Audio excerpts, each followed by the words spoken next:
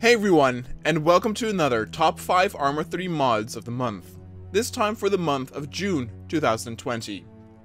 With the summer break having begun, it gives mod makers some time to create some new awesome additions to Arma 3, and this month we've received some really cool modifications once more, including terrains, units, but also some awesome scenarios you and your friends can play together. Before we begin, I would like to ask you to please take a look at my gaming review channel, Konoha Reviews. You can find the link to that YouTube channel in the description down below. I do reviews for both old and new games, and you can also request certain reviews to be done on that channel. If you like what you see, then please subscribe to the Konoha Reviews channel, as it will help me out a lot. Thank you. All of the modifications you are about to see can be downloaded from the links that are also to be found in the description down below. Then without further ado, let's begin with the mods. For the first modification on the list, we have the Toresk Terrain. Usually, I am more of a fan of the vibrant, tropical, or colorful maps, and Toresk is none of that. But what it does offer is an amazingly atmospheric map for a survival or even post-apocalyptic scenario. The map is fairly small, 4 by 4 kilometers, but is chock full of objects and assets and has a vibe reminiscent of the Stalker games. Therefore, the type of scenarios that you can make with this type of map are quite varied, from a group of scavengers trying to survive the harsh environment to a more classic zombie type of story. Mixing this terrain with something like Ravage, where you have hunger, thirst, and even radiation to think about, works like a charm, as does the ability to search for loot. The terrain actually consists of 3 separate islands, making the ability to have smaller stories take place on each, or having you and your teammates get the assignment to cross over to the other island somehow. It's just all very bleak and horrible looking, but in the best sense of the word. Therefore, I would encourage anyone that is a fan of the Stalker or Metro games to give this one a gander and see if you can come up with some awesome scenarios for this map.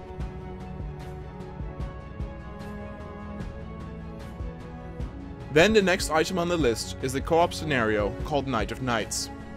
With Night of Nights, they refer of course to D-Day during Operation Overlord, and since that happened in June back in 1944, it comes to no surprise that this month we got a bunch of D-Day inspired missions. This one stood out because of the paradrop in Normandy on the night before the beach landings happened. These battles are often not depicted by mod creators, since there are a few hurdles they have to deal with that come with the ArmA engine. First and foremost is that ArmA can be an incredibly dark game at night, to where it can ruin the fun since it heavily relies on night vision or flashlights in the vanilla game. You can fix this by adjusting the brightness settings, but only works for so much. Another issue is that it's easy to make this mission underwhelming, since in order to convey that D-Day feeling, you need to have a lot of flak and planes in the background. Now this mission unfortunately doesn't feel that epic to the scale that it happened, and could definitely use a fixer-upper to make the background clutter a bit more epic, but it does offer a very satisfying gameplay experience with you and your friends as you move through the French countryside and need to perform various tasks like setting up beacons and destroying enemy gun positions. It is rather lengthy, but it never feels cheap to where you will get shot from an unknown direction that you didn't see before because it was too dark. All enemies are put in logical areas where you can anticipate them. I would definitely recommend you playing this with friends instead of your own though. Then our third mod for the month is ArmAMen, a play on the name of ArmAMen. The ArmAMen series was of course a very beloved series of games back in the day, telling the tale of a war fought between plastic toy armies. I personally never played those games back in the day, but I surely can see the appeal, and over the recent years the style and type of game have seen a resurgence with indie titles replicating the same aesthetic, and YouTubers like Mighty Mapper bringing ArmAMen to games like Man of War, Assault Squad 2. And this mod does exactly that for ArmA. It gives you several units including infantry and vehicles that pretty much exist out of only one primary color, so you can wage war with these colored factions. Each faction comes with their own respective set of weapons and vehicles adhering to the Blue 4, Op 4, etc. It's interesting to see if any scenarios will be made with this mod in the coming future, and I do believe they convey a good feel of plastic, so one can indeed replicate an ArmAMen type of battle scenario. What's cool too is that you can have a three-way battle with the different factions, resulting in even more chaos. But what strikes me as the most interesting part of this, and I hope that this will be more expanded upon in future updates, are objects and assets conveying the small scale of the soldiers. Part of what makes ArmAMen appealing, in my opinion, is that you are fighting in everyday environments like a backyard or living room or kitchen. Simple and everyday objects suddenly become huge obstacles or cover, and there are a few giant-sized objects also spotted here. It would be awesome to have an ArmA 3 map resembling something simple like a backyard or living room and have an epic battle take place there. Then for the next mod, I'm going to highlight something again that wasn't necessarily released this month, but has been getting updates and is worth mentioning to boost awareness. The Aftermath mod brings the Fallout universe to ArmA 3 in all its glory. I realize that over the past few years, the Fallout name has been a bit tarnished, with Fallout 76 being a huge disappointment. But back in the days of Fallout 3, Fallout New Vegas, and in my opinion also the pretty decent Fallout 4, the name and brand Fallout was something to be reckoned with. The cool thing about this mod is that it brings the world of New Vegas in pretty stunning detail to ArmA 3, with several towns and cities taken straight from the game. You will, for example, recognize the giant city of New Vegas, or the town that has been built around an abandoned roller coaster. The mod also comes with a ton of models and units, all with unique weapons that adhere to the game's lore. From the Enclave to the Brotherhood, to the Tunnel Snakes or Vault Dwellers, and even Caesar's Horde. The character models all look great and believable, and since the ArmA 3 engine actually is more advanced than the one used for New Vegas, the game genuinely looks better if you played with ArmA 3. Since the entire map with all its settlements is available, you can easily create awesome roleplay or survival scenarios.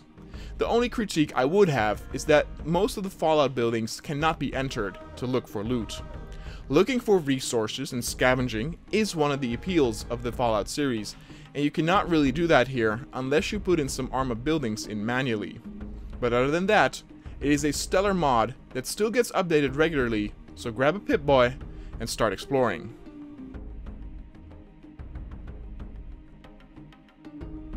For the final mod of the month, we will take a look at Fata tunnels. Over the last couple of months, various modders and creators have tried to introduce tunnels, caves, and metro systems to the ArmA 3 engine. Often these consist of smaller templates or pieces that you need to manually place together in the editor to make something coherent. The end result can often be very nice to look at, but also quite a hassle to properly function with AI. The ArmA 3 AI often does not recognize these areas as proper caves and will either spot the player through the wall or walk right through objects and walls themselves. Thus, if you want to make a scenario that is worth playing, one might have to force the AI to stop from moving, only being able to aim from a fixed position. And for that, it does a pretty decent job. The Barren Cave system, tunnels, and rooms do a good enough job to where you can emulate something of a tunnel system, where you can have 1 or 2 missions play out. The onset of this mod is something in the Middle East, but I would recommend maybe trying to be a bit more creative and also see if something like a Viet Cong tunnel complex can be made.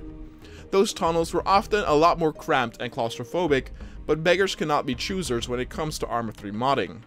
You will need to put in the props and assets manually, and the mod does come with a few presets, but they don't vary that much, so I would recommend getting a bit creative with this.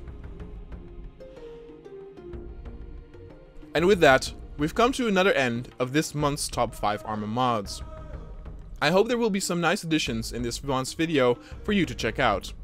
Though many will go on vacation in July, I'm sure we can expect some really cool new additions in the next month as well, to have us continue to play ArmA during those cool summer evenings. Don't forget to let me know if any mod comes up on the workshop that piques your interest and makes you think is worth checking out for this monthly show. Please also check out my Konoha Reviews YouTube channel for various gaming reviews, and thank you all for watching. I will see you all next month.